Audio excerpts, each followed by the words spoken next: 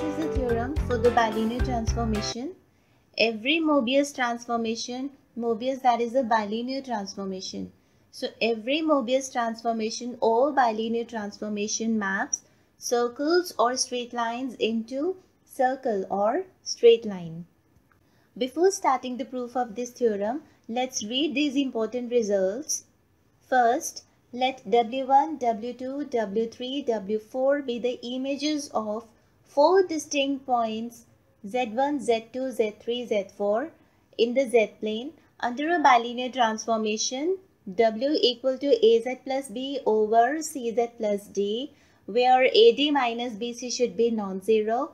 Then the cross ratio of W1, W2, W3, W4 is equal to cross ratio of Z1, Z2, Z3, Z4. Both the cross ratios are equal then, right? And second result, the cross ratio Z1, Z2, Z3, Z4 is real if and only if the 4 points Z1, Z2, Z3, Z4 lie on a circle or a straight line. Which means if we consider a circle that is passing through these 4 points, then these points are real. And if I take the transform W1, W2, W3, W4 of these points, then the cross ratios of both these set of points are equal, which we have just stated in the first result, right? So the cross ratios becomes equal. Now starting with the proof, the equation of a circle in the Z-plane. Yes, what is the equation of the circle in the Z-plane? That is AZZ bar plus BZ plus B bar Z bar plus C equal to 0, where this A and C are real and B is a complex constant.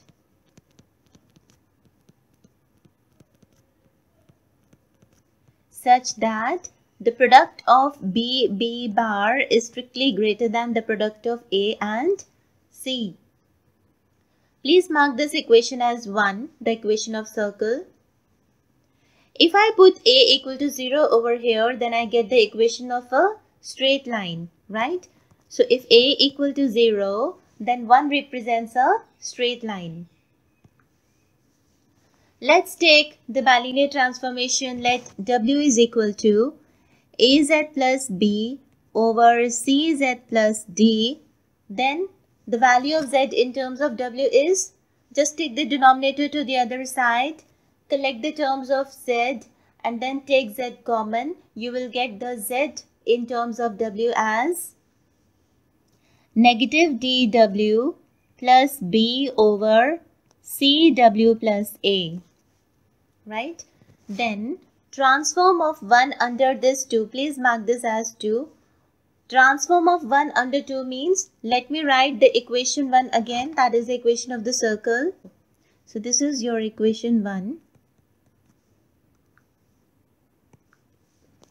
And now putting the values of ZZ bar over here in this equation from this 2.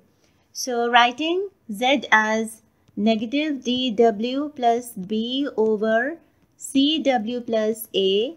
And what is Z bar?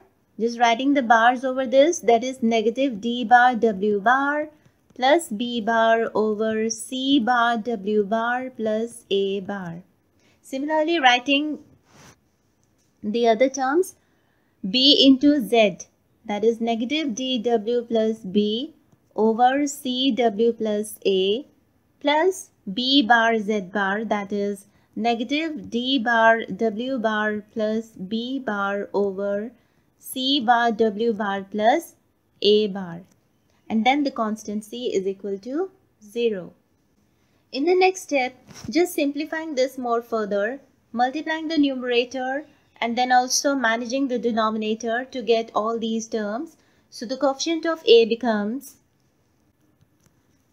and the coefficient of B is, and then the coefficient of B bar is the product of denominator with the numerator of the other term, and then the constant C, that is the product of these denominators. Alright. Now in the next step, what we have to do is, we just have to collect the terms of WW bar and writing the coefficient of WW bar, and then plus writing the coefficient for W and then writing the coefficient for W bar and then the constant. So from here, what is the coefficient of WW bar? From the first term, we get the coefficient of WW bar as A into DD bar, right? And then from here, we get the coefficient of WW bar as, if you multiply this negative DW with C bar W bar, you get the coefficient of WW bar as B into D into C bar with this negative sign. So it is negative BDC bar. And then from third term, we get the coefficient of WW bar as B bar D bar into C with this negative sign. So it becomes negative B bar D bar into C, right?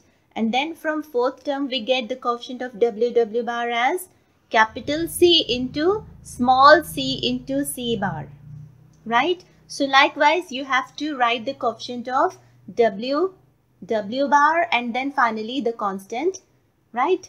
Okay. So writing the coefficient of WW bar as, then the coefficient of W is, and then for W bar is, and then writing the constant term, that is this, right? Okay. Which is of the form, just writing the coefficient of WW bar as alpha, writing the coefficient of W as beta, writing the coefficient of W bar as beta bar, and writing the constant term as gamma. So the form is alpha WW bar plus beta W plus beta bar W bar plus gamma is equal to 0, where alpha is, yes, ADD bar minus BDC bar minus B bar D bar C plus C bar. This is the capital one and these are the small c. Coefficient of W is beta, so writing beta as negative ADB bar plus BDA bar, and then writing the coefficient of W as beta, that is negative AD bar plus BDA bar plus B bar C minus CA bar. And then the coefficient of W bar as beta bar, that is negative AD bar B plus BBC bar plus B bar D bar A minus CC bar A. And then the value of gamma, that is AB bar minus BBA bar minus B bar A plus CAA bar, right? So it is evident that alpha and gamma are real and the coefficient of W and W bar are complex conjugate numbers, that is beta and beta bar, right? Okay. At the very start of the proof, there is a condition that BB bar should be greater than AC, right? So from here also writing this as product of beta with beta bar minus product of alpha and gamma. So beta bar minus alpha gamma, that will give us, if you multiply beta with beta bar, here is your beta and this is your beta bar, and then subtract alpha into gamma from this, you will get BB bar into AA bar DD bar plus BB bar CC bar minus DC bar B bar A minus D bar C B bar A bar, right? And then when you take the common AC minus AC, you will get in the brackets, yes, rest of the terms get cancelled out. If you simplify this, you will get this result. Rest of the terms are cancelled out. So I'm just writing the result over here. Then negative AC into AA bar, DD bar. You will get this as the same as in the first bracket. BB bar, CC bar minus DC bar, B bar A minus D bar C, B bar A bar. Right? And then because the terms in the bracket are same, we can write this further as BB bar minus AC, taking this as common, and the bracket terms can be written as the product of BC minus AD and B bar C bar minus A bar D bar. You can also remember this. It is very easy to remember this. So further, this is nothing but the mod of BC minus AD square. So that is equal to BB bar minus AC and the mod of BC minus AD square. Now this is greater than equal to 0. Why? Because BB bar minus AC is greater than 0. It is strictly greater than 0. We have write this condition at the very first part of the proof. So because BB bar is greater than AC, it is positive. So these two product is greater than equal to 0. Mark this as 3. Hence 3 represents a real circle or a straight line. Right? We get the same condition. Right? As we have proved the condition that beta beta bar minus alpha gamma is also greater than equal to 0 for this equation. Right? Okay. There is a very nice alternative for this also. Please understand this, and this alternative proof is based on the first two results that we have read. So the proof is based on the cross ratio preserving property to the bilinear transformations and the fact that the cross ratio Z1, Z2, Z3, Z4, this is real if and only if these 4 points lie on a circle or on a straight line, right? So let's consider the circle in the Z plane, and let this circle is passing through the points Z1, Z2 and Z3, right? And let Z be the point lie on this circle.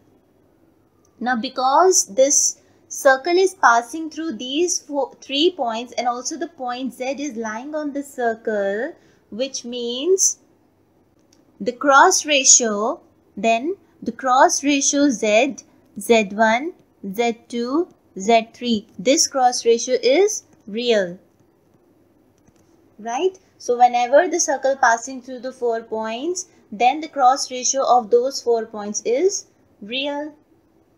Let transforms of these points under any bilinear transformation be W, W1, W2, W3.